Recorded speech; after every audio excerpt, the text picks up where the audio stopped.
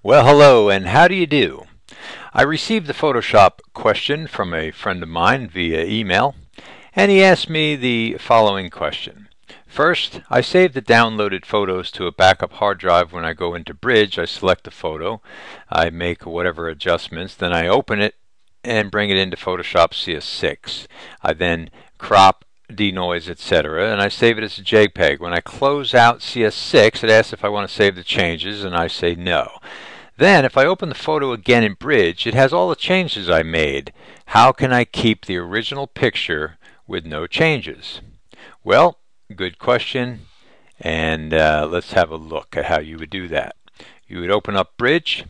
In this case here, I've got some photos that I took out of my airplane of a sunset. And let's see what happens when we double click one of these.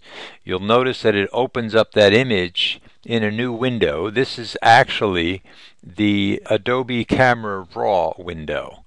This is where you would make adjustments prior to bringing it into Photoshop. When you notice the palette on the right here, all the sliders are right down the middle, and all the values in the windows are set at 0. This is by default.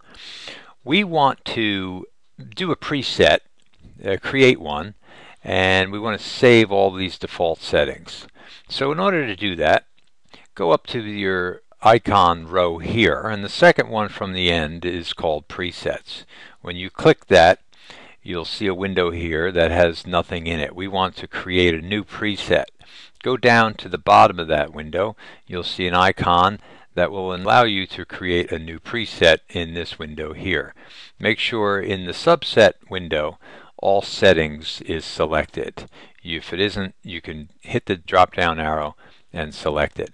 Now we want to give this a name that we'll remember. Let's call it Original Settings. Now let's go back to the basic window and make some adjustments. I'm just going to move these sliders a little bit, each one, so that you can see the values changing. Bring up the shadows, just move these a little bit. We'll increase the blacks somewhat, and we'll bump up the vibrance and the saturation. And a little too much yellow for my taste. Let's go into this window and remove some of the yellow, maybe bump up a little orange and red. Change the luminance just a little bit, just like so. Looking good. And let's see what we could do with that yellow. Good. Very good. Go back to the basic window. You'll see all the changes are still there that we made. You could even adjust the white balance if you feel you need to. Let's cool this down a little bit. Now, let's open up the image. That'll bring it into Photoshop. I'm going to duplicate this layer, and then I would make whatever adjustments, changes I would want to, add text, whatever it is that you want to do, and then you're going to save it. We're going to do Save As, and the original question asked about saving it to JPEG, so let's do that, and we'll give it a name. We'll call it Test. We'll say OK. Now we go to close this out.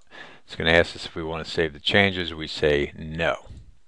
Now, if we go back to Bridge and we reopen that image, you'll see that it saved all of the adjustments that we made, which we don't want. Now, there's two ways that you can set this back to the way it was set.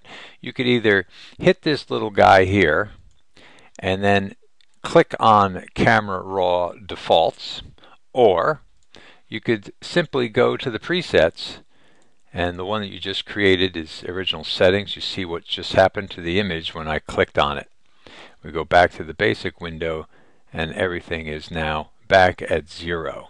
And the good thing about the preset is this preset is not just limited to this image.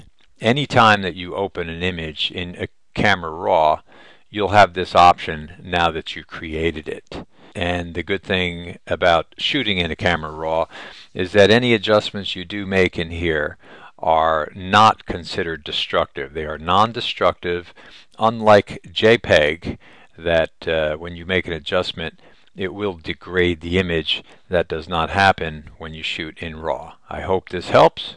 Have a nice day.